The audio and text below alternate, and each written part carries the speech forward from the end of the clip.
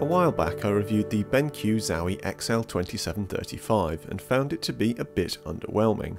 However, there was one feature I rather skipped over, and which it turns out is the thing people are most interested in. So for this video I'm going to revisit the XL2735 and test out that feature, which is called Dynamic Accuracy.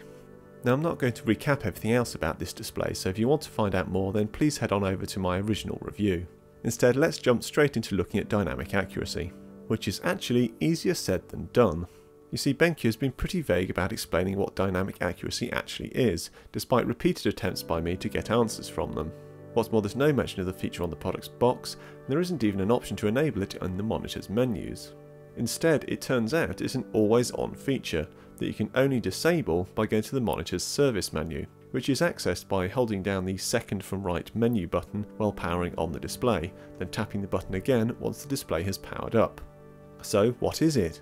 Well, it's quite mundane actually. It's just a backlight strobing setting for reducing motion blur, something that has been around for years and is available on several other monitors. In fact, backlight strobing is just a form of black frame insertion, a motion reducing technique that has been around for ages. As its name suggests, what it does is insert a black image in between each frame of video, and the reason this works is that when our eyes perceive motion, they anticipate that movement and track along with it. So if you leave each frame up for its full length and then skip to the next one straight away, your eyes end up blurring the image. If you're able to run at a fast enough frame rate, this isn't so much of a problem, but even at 144Hz the brain can still end up seeing a slightly blurred image. You can try this for yourself. If you head over to the Blurbuster's Motion Blur demo, it perfectly demonstrates the situation.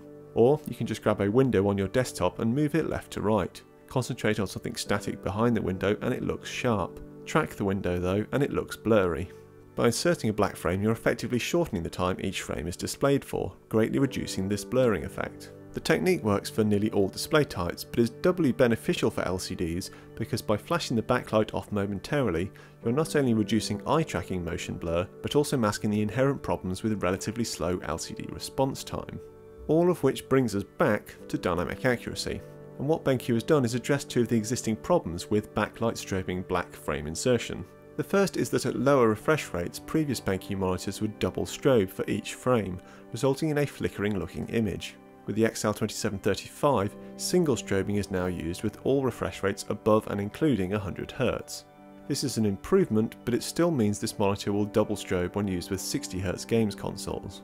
The second problem that dynamic accuracy fixes is that strobing a backlight on and off reduces overall brightness, which has meant most implementations of it so far have been a bit underwhelming. Dynamic accuracy fixes that though by making the backlight brighter. BenQ has fitted this display with a scorching 460 nits backlight that then drops to 315 nits when dynamic accuracy is turned on. In comparison, most monitors are between 250 and 300 nits without any blur reduction and can drop to half that when it's enabled. So that's what dynamic accuracy is, but does it actually work? Yes, it very much does.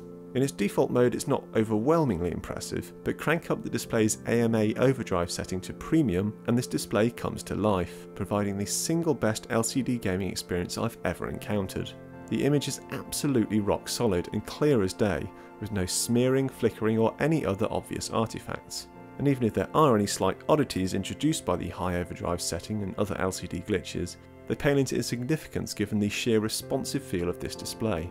As a pure, high-end FPS gaming monitor, it's something of a revelation. However, for all the sheer gaming performance this monitor provides, I do stand by my original review. To all intents and purposes, this is a firmware updated version of the XL2730Z, a monitor that can be had for £200 less.